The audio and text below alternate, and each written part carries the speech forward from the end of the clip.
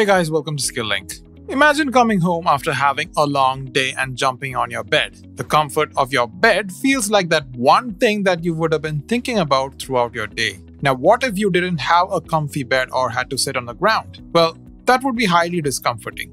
The bed gives the comfort which the floor doesn't. The beds are made more comfortable by the filler material that is used, and sometimes they also use springs in them. When we push on these springs, they get squeezed, and when the pressure is released, the spring is restored back to its original shape. We don't actually realize it, but a lot of our daily use items have springs in them. These include things like our watches, remotes, automobiles, garage doors, and a lot of other items. In this video, we will explain to you what springs are and what are their various types. We will further discuss each of them in detail. So, the first question: what are springs? Springs are mechanical devices that deflect or compress when a load is applied on it and restores to its original shape when that load is removed.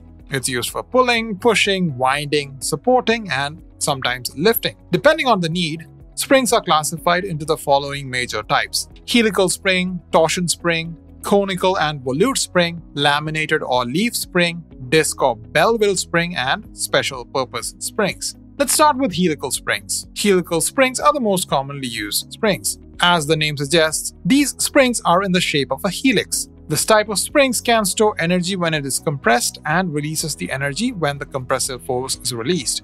It can also withstand forces when it is pulled. These types of springs are commonly seen in the suspensions of automobiles. They are further divided into closed coil helical springs and open coil helical springs. In a closed coil helical spring, the helices are placed at an angle less than 10 degrees, and each coil is aligned over each other. They are usually employed in areas where stretching needs to be resisted. For example, garage door assemblies, vice grip pliers, etc. Open coil helical springs, on the other hand, have the helices placed at an angle greater than 10 degrees. They are used to resist compression and are also known as compression springs. These are used in auto injectors, ballpoint pens, etc. Next, we have torsion springs.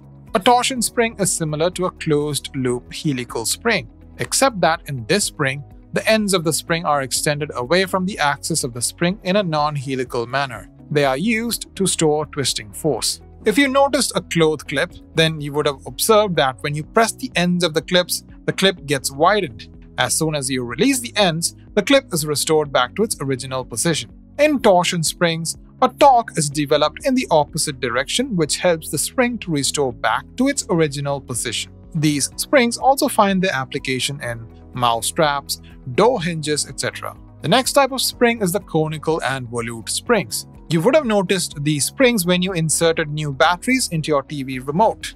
These type of springs are also termed as conical springs. Conical springs are similar to helical springs. When loaded upon, they compress a lot more than helical springs. They are used in battery contacts, garden actuators, etc. Volute springs are similar to conical springs. When compressed, the smaller coils slide inside the larger coils. They are used in places where large compressive forces are to be exerted on small areas. The fourth type of spring is the laminated or leaf spring. When traveling on the road in an automobile, it is quite well known that we will experience the undulations in the road. To reduce the impact of these undulations, laminated or leaf springs are used in cars and other larger automobiles. These springs are made of metal and are arranged one over the other. They are held together by nuts and bolts or clamps. They are capable of withstanding large forces in small areas. Whenever the vehicle encounters a bump, it is taken care of by the leaf springs. For heavy vehicles, helical springs are not preferred because they are not as stable as leaf springs. The fifth type of spring is the disc or Belleville spring. These springs are in the shape of a disc. When we use a screw, there is a round disc-shaped metal which is placed before tightening it. This disc-shaped metal is called the disc or Belleville spring. They are used to bolt the screw from vibrating loose. Finally, we have the special purpose springs. These springs are not widely used but are employed only for a specific purpose.